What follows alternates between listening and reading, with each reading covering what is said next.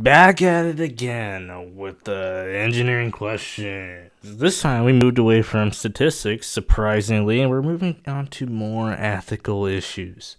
Are you an engineer? Are you professional? Can you actually do this?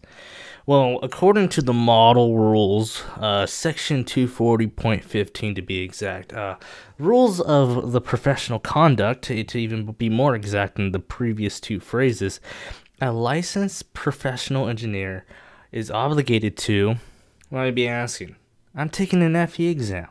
I don't know anything about professional engineering. I'm still going to be in training. Well, guess what? You're going to need to know something about being a professional engineer.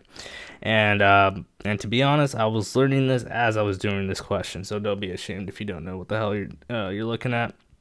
So, basically, when it comes to these ethical questions, if it sounds like you're trying to gain an advantage or do something in your own personal favor or putting people's livelihoods or welfare in danger, then that's probably not the answer, unless it's a trick question where it says what they should not do, you know.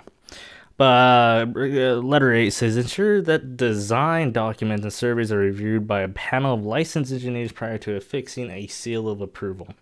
Likely, you can do that. I don't think it's up for the engineer or the professional engineer to do, or is not required to do a panel review. So it's iffy. Let's see if we can find a better one. Express public opinions. I mean, I do that all the time in the office. I mean, like, the water cooler is out of water. Who's fixing that one? I had a very salty lunch. Get that water over here ASAP. You know what I'm saying? Under the direction of any employer or client, regardless of knowledge of subject matter. Now, that's probably what not to do at a stoplight. If I were to write an essay, that's what I would not do at the stoplight. So let's move on. Practice by performing services only in the areas of their competence and in accordance with the current standards of technical competence. Now, that sounds like something a lawyer would say to me if I knew what I was talking about. That actually sounds good. If you see the word competence 2 times in the sentence, more than likely that's what it is. You can't say that word more than thrice, you know. D, offer, give, or solicit services directly or indirectly in order to secure work or valuable or political considerations.